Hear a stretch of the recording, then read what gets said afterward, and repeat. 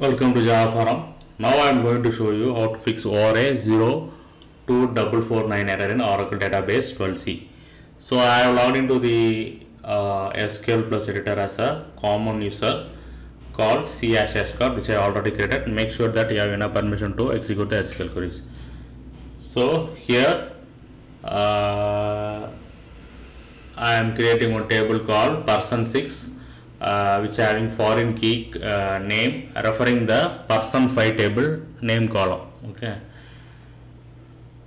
so which is referring the person5 table name column. Okay, so person5 table already is there. Okay, so person6 table created successfully.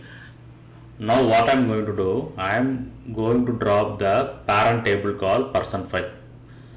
Okay, so this ORA-02449 unique or primary key is in the table reference by foreign key error is thrown because I tried to drop the parent table.